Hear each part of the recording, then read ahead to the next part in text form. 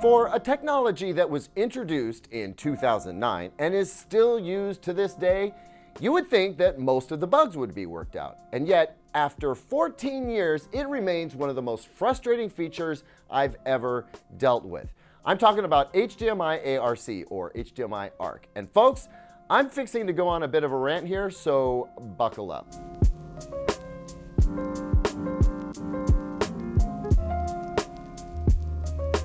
Welcome back, everyone. I'm Caleb Dennison, and I generally try to keep things positive on this channel. When stuff doesn't work, I report it, and I've even worked closely with brands to help make their devices better. I'll wait patiently for a firmware update. I'll sit tight until there's a patch. Hell, I'm okay if the first go at a product isn't just right if the next version works better. Generally, I like to give brands and the very smart people who work for them the benefit of the doubt. But today, well, today you're going to get a little bit of frustrated Caleb. And I'm frustrated because many of you are frustrated. Just this last week alone, I fielded questions and calls for help from 3 different personal friends. Help me! Because they could not get the sound from their TV to their soundbar or AV receiver using HDMI ARC. And prior to last week, I've got about 12 years worth of emails, DMs, and text messages about the exact same issue under my belt. And hey, before you come for me in the comments, I realize this is a very first world problem. Nobody's life is ended prematurely because their audio return channel doesn't work. But people spend their hard-earned money with certain expectations, and there is no denying that this is a problem. I just don't understand why, in 14 years, this continues to be an issue. Now, I want to make sure I'm fair here. I've targeted HDMI ARC, but the truth is there is no one entity or person to blame, which makes it all the more frustrating. It's not like we can email the CEO of HDMI and tell him to get his crap together and fix HDMI ARC, A, because that's not a tactic that's bound for success, but also B, there is no such person. I am just a figment of your imagination. No, actually, there are a lot of entities to blame here. There is a veritable cabal of ineptitude lurking in the shadows. And while I'm going to try to shine some light into those dark corners of the AV tech world, I don't actually think much is going to change as a result of this rant. I'm just trying to seek catharsis together. Sometimes it helps to just let it out. So let the letting begin. Let's start with shifting our attention to the real culprit, okay? HDMI ARC is just a symptom, not the actual illness. If HDMI ARC is a pool of blood on the floor, then HDMI CEC is the gushing artery. Yes, I could have gone with something less graphic, and I'm sorry, that's just the mindset I'm in right now. So about HDMI CEC, or Consumer Electronics Control. It's been out here screwing around since 2005.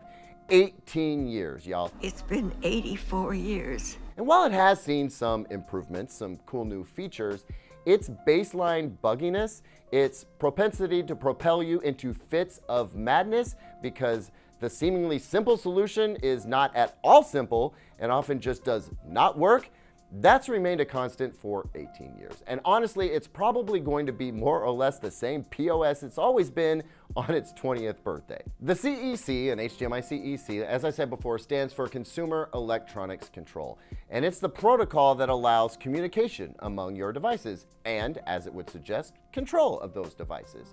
So it's what allows your soundbar remote to turn your TV on or off, or your TV remote to play and pause your Blu-ray player or set-top streaming box, or to adjust the volume on your receiver. In an ideal world, HDMI CEC makes it possible for you to chuck a few remotes in a drawer and leave them there until you need to do something very hyper-specific. But also just know the batteries will be dead by then. Zed's dead, baby. All the most common controls, volume up and down, channel up and down, power, that sort of thing, the stuff that you do every day, most of that is covered by HDMI CEC. And I've had fairly good luck with that kind of operational stuff, but the key word there is luck because it's anything but reliable. We'll come back to that. HDMI CEC is also, at a very fundamental level, what enables HDMI ARC to work. There's a little handshake agreement that needs to happen between your AV electronics in order for them to start communicating, and HDMI CEC is the gateway for that communication. If HDMI CEC isn't working, then a bunch of stuff ain't working. We know this to be true because if you turn HDMI CEC off on one of your devices, then a cascade failure begins to take place. And here is where our journey into madness begins. This is blasphemy. This is madness. See, in order for anything that HDMI CEC enables to work properly, CEC has to be enabled on both ends of a signal chain. So if we have an Xbox One X and we want the TV to turn on when the Xbox is turned on, we need to make sure that CEC is turned on the Xbox and the TV. That right there, that alone is a problem. I mean, how many of you knew what HDMI CEC was before you came to this class? I mean, rant. Oh, you did? Okay, Johnny, you're very smart. Sit down. Honestly, most folks don't know CEC from the CDC, which that's another rant entirely. Look, most folks don't know that CEC exists. Therefore, they are unaware that you need to turn CEC on for certain cool features to work in their stuff. I know that we live in a world where we prefer to opt in than to have to opt out, but frankly, CEC should just be on by default. My argument in favor of that stance is that if it is highly technical and designed for your convenience, you know, to make things easier, then it should just be on, because you will have far fewer issues if something that makes other things easier is just turned on by default. Anyway, as I explained in this video about HDMI ARC, which after we commiserate here, you should go watch that if you're having trouble for an actual possible solution. In order for HDMI ARC to work, CEC has to be enabled in your TV and your audio device. If it isn't, your devices are telling your audio signal, "You shall not pass!" Yeah, you're not gonna get anything. And a lot of folks are gonna miss that. But even if you do have HDMI CEC turned on, that's not a guarantee that things are gonna work. Because, and this is where things get a little fuzzy for me, there is something about the code for HDMI CEC that is apparently highly vulnerable to being screwed up. Like, here's a scenario I hear of all the time. Let's say Johnny, and remember, Johnny is the clever one in class.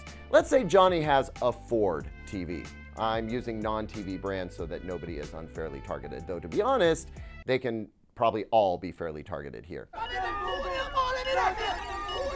Anyway, Johnny has a Ford TV and a Chevy soundbar. These two devices have been working together just fine for years, but Johnny decides to upgrade his TV and goes with an Acura. Johnny figures he'll stick with his Chevy soundbar for now and maybe upgrade that to a Nissan down the road. But for now, he'll just mate his Chevy soundbar with the new Acura TV. But for whatever reason, that Chevy soundbar, which works fine with Ford TVs and Toyota TVs and even Yugo TVs, somehow doesn't work with the new Acura TV. Now, if Johnny were to buy an Acura soundbar, there's a good chance that it would work just fine. And in fact, having the same brand of soundbar as his TV might even unlock some other really cool features. But the thing is, HDMI CEC is supposed to be brand agnostic. But for whatever reason, does not always work out that way. Not because HDMI CEC itself favors one brand over another, but because somehow there are multiple ways of implementing it. And sometimes device A and device B will work together, and sometimes they just won't. And no amount of tinkering, adjustment, or slamming things against the wall is going to help. Wow. So let me pause for a moment and just say this. If you've been banging your head against the wall trying to make your TV work with your soundbar through HDMI ARC and they just won't work, no matter what you do, look, I rarely say this, but I just give up. Try a different soundbar or try a different TV or skip HDMI altogether and just use optical digital, because unless you need Dolby Atmos, optical will work just fine. It's just another cable you'll have to use and there won't be any inter-device control available, but you'll get sound. And honestly, maybe that's enough for you right now. Pouring some salt onto this festering wound of frustration is that a new version of HDMI ARC, that would be eARC, could, and many would argue should, be more reliable. And by the numbers, perhaps it is when both of the devices you're using support eARC. But purely anecdotally here, I'm still hearing of troubles from time to time.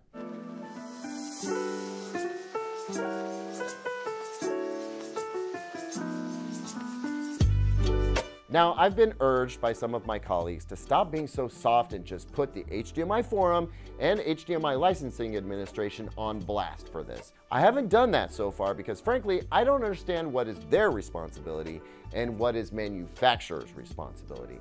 And I don't know if I want to do that investigative journalism. Maybe I should. Do you want me to? Let me know down in the comments. But my friends may have a point. If HDMI has a standard that companies should follow when using their technology, then perhaps they should enforce those standards. You think Apple isn't going to tear into Anchor if Anchor goes and makes a product with the Works with iPhone label when in fact the thing does not work with iPhone?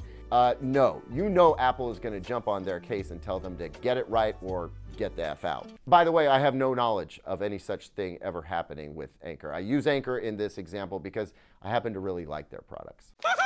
But what do you think? You think we should bark at the HDMI organizations and tell them to get this sorted out? Or is it too late? I mean, HDMI has a stranglehold on TV interconnections. I feel like the only way we ditch HDMI and all the associated technologies is by going wireless. And going wireless is a fertile landscape for more shenanigans. So I'm not sure that's a solution either. Let's keep in mind that the HDMI forum is just made up of a bunch of companies that use HDMI. In other words, they are all the problem. So if they haven't policed themselves so far, I don't think they're gonna start now. So folks, frankly, I don't know what we do about this. I do not like throwing my hands up and saying it is what it is, oh well, guess we'll just deal with it.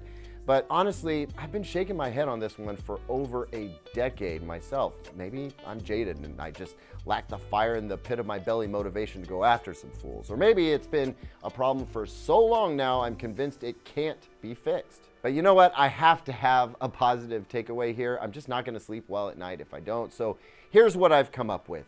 We are indeed moving toward a wireless signal delivery paradigm.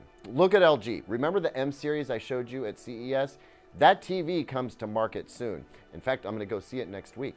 That M-Series TV is the first of what I think will become the new normal. You connect things to a box and then the box just sends the signal off to the TV.